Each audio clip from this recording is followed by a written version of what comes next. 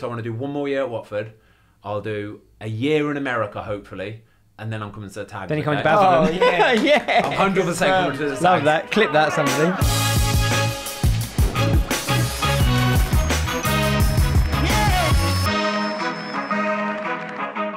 Going forward with hashtag, okay, where are we looking? What are we thinking? What's the goal? Because from where you've come from already to be where you are already now that's some achievement. It's outrageous. Yeah. Well, speaking of the future, I've actually got something for you. Come on. Consider it a down payment for when you obviously do sign the contract with hashtag in the future.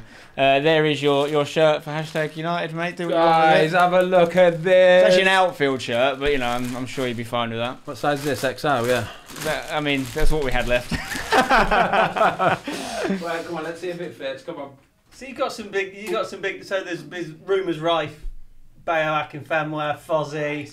Names being rolled out now. Yeah, Bayo has actually said it. Obviously me and him have chatted for years about it. He actually managed our first game, our first ever game. Did he? So he's been around since the beginning. This is defo going on solid. Yes, love it. Get it on. But Bayo actually confirmed it public. We did one of his podcasts a few months ago, and he said he will play for hashtag one day. And we've been talking about when the right time to do that is. Obviously, still with Wickham at the minute, and I've always said to him, unless I think you're large, stick it on a 60 degree, you'll be fine. Maybe put it on the wall. But we've always said when the time is right. But I think you've got to respect. We're not a professional football club, so we're not going to try and compete with professional football teams. If someone is still in that frame of mind, then obviously they've got to do that and pursue that and do what they can. But we're very much there as a next best thing, I would say, depending on what you're trying to do in football. But Bayo is just such a good fit for us if and when it happens because, like I say, he's there at the start. Him and I have done many things together over the years. He's a good lad. He's a good friend of mine. I'd love it on a personal level. But also, I think he could do a lot of damage in the league we're in. Yeah, for sure. And it's a nice transition for someone, I'd say, coming to the end of their career, especially if they're going into media stuff because of what our club is. Yeah. There's a lot you can do there, and it's a bit more flexible. You come out of an environment maybe where you're training every day and doing all that to suddenly, 3 sessions a week, including games. It's a nice little. Well, that's it. If you get Fozzie and Bayo, just sack the midfield and then there you go. Route one, bang, over the top. Tony Pulis' dream, mate. Happy days. He's all over it. I've got to say, we played against Adebayo last year. Obviously, he played for Wickham. We were at Watford. We were in the same league. I know he's an absolute tank, and he's not going to cover the yards. He's not going to cover ground. It's a given. He's a big old bloke, and he looked at times like his knees are shot. But he would, do you know what I mean? He'd do his job. But for what he is and what he did, I don't think I've ever played against anybody as good or as effective as what he did. Seriously, they would just play to him all day long. They would kick it up. He would get hold of it. He would be holding off 2-3 men at a time. He was incredible, right? He was man of the match tonight. He was brilliant at Wickham, wasn't he? He was incredible. He was a nightmare to play against. Honestly, he was an absolute nightmare to play against. But not only just as a player, as a bloke, oh my God, should hear the way he was talking to the lads and helping them and really? All that kind of stuff. It was so nice to see, absolutely wicked kind of thing. Yeah, he's top man. He's great. Yeah, that'd be wicked. So in a couple of years' time. So guys, this is my dream anyway. I would love to do this. I want to do 1 more year at Watford. I'll do a year in America, hopefully. And then I'm coming to the tag. Then you come to Basildon.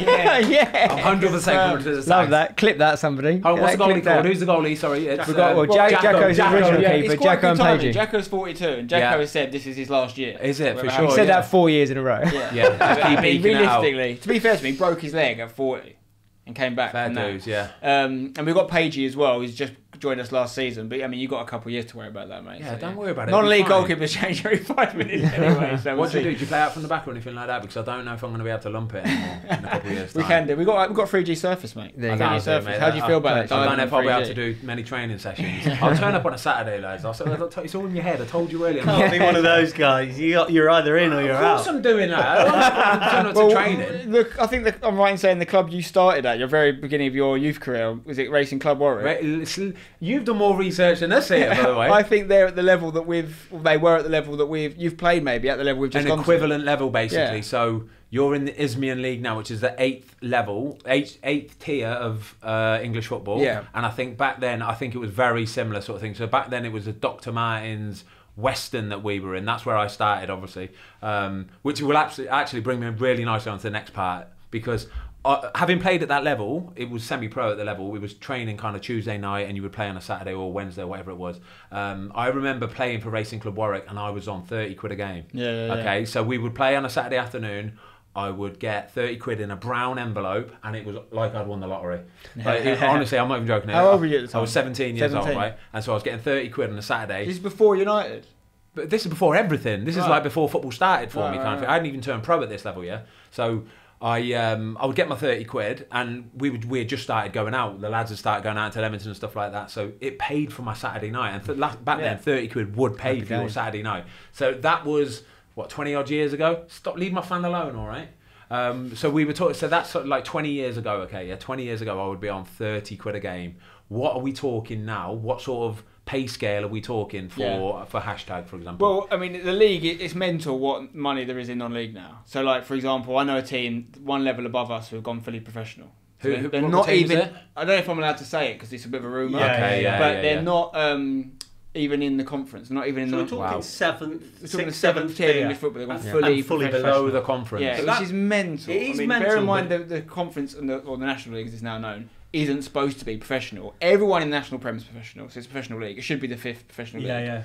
And then the South and North, you're left behind if you're not, really, at this point. So it's like, we're only a couple of divisions away from that. So that, I mean, there is a lot of money in it, but there's a massive misnomer and common misconception with hashtag that we throw money at our players. Yeah, I think that from the outside looking in, honestly, I would say you surely have a bigger budget than we have the lowest wage budget in the lowest budget in the league from last season. And we've said this, and no one believes us. But obviously, ask our players. Like, no one believes us. The fact of the matter is, I'm very honest about it. I'm trying to run this club the right way. I'm not trying to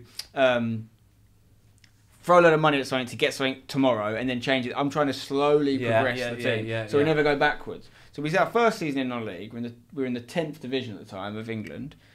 Very few teams, some teams in that league were paying, some teams were, but most of them weren't. Why would we pay in that league when we are the best team in the... I mean, we're the biggest team for 5 leagues above us, in my opinion. I'm being legit here. Not everyone's going to agree with me, but in my opinion, we're the biggest team, certainly in Essex. We're bigger than Southend, we're bigger than Colchester, we're bigger than Chelsea. Southend have been playing league football, but how many people in the world have heard of Southend United? I guarantee you, 10 times that amount of people have heard of hashtag United. For sure. Yeah. Doesn't mean we're better than them. We're not. But you've got certain variables. We're big, and so at 10th level of English football, why would we pay? And this is not to discredit our players. There's players that could earn more money elsewhere if they needed it. They didn't sign for us. It wasn't right for them, and I respect that. So we went up to 9th tier. We did start paying very small expenses. But still... Literally petrol fees and all that not kind even of would stuff. Cover it. Not even would cover it. It's 3 sessions a week. Wouldn't cover it. And that's been the case for the last 2 years. We are going to up it a little bit now we're in this league because we have to. But we will be one of the least paying teams in that league, I guarantee you. And at what point do you get to the stage where you're buying players? Because we were chatting about this earlier, weren't we? And you hear like mad stories of like ex-pros when they were playing non-league and going, I was signed for like a set of kit and a chocolate bar or something. Bag of balls and some cones. And at what point do you start signing players? We only buy a player if they're under contracts, and under contracts are quite rare at this level still. You do get it, but it's not common. And then if they are under contract, it's kind of like a massive barrier to a club like us at our level to buy someone because it puts a price on it. So it just doesn't. It's not going to happen for us anytime soon. There'd be no need for us to. What we're talking, conference maybe? If you get into conference, maybe you have to start doing something. I think like it depends on what we're trying to do. I think we want to go. We want to.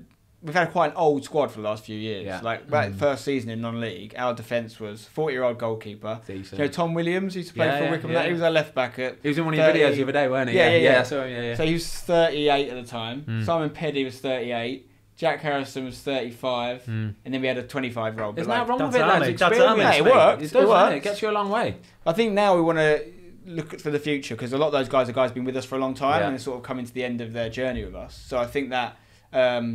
We want to try and we think our best strength as a club is to give young people a platform because it's such a great opportunity. You look at some of the stuff like Scott Pollock, a lad that won our first Academy series, who's pro now. Like it's a great opportunity to show what you can do.